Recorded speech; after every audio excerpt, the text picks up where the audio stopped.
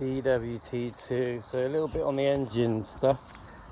I'm gonna replace this seal. It is okay, but this central bit's missing, and I've paid for it already.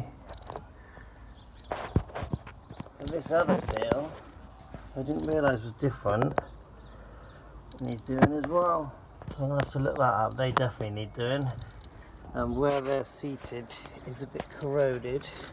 So the other thing I wanted to do is check the engine number out, find out what engine is here, and I just noticed it just now.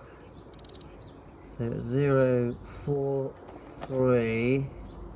04310102A, and it's AS41K, it's obviously Brazil. And just looking at these, pretty dry really. And I want to reconnect the heater cable. You can see the cable there, see?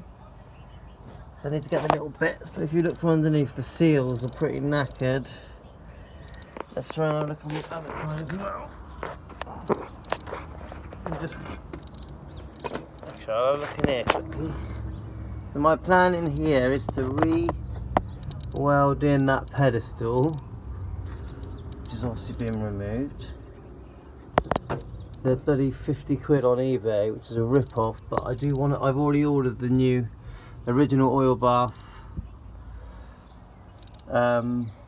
air cleaner or air filter, whatever you want to call it. And I just want to clean up these areas. The engine's pretty clean. I noticed the tinware, that filter's going. I don't like a bit of clean up around these sort of bits, just make it look a bit nicer. So let me just get underneath here. I mean, that looks cruddy. For the sake of a bit of a wire brush, probably look quite good. So what was I looking for? See, that shows you that the seals are gone. It's pretty solid underneath, yeah. Just need a bit of attention. Even the heat exchangers, they could be rubbed down and made look like new. They could, with a grinder. But again, the cable's there for the heater channel. So re-put in those pipes that connect from that end to that. There's the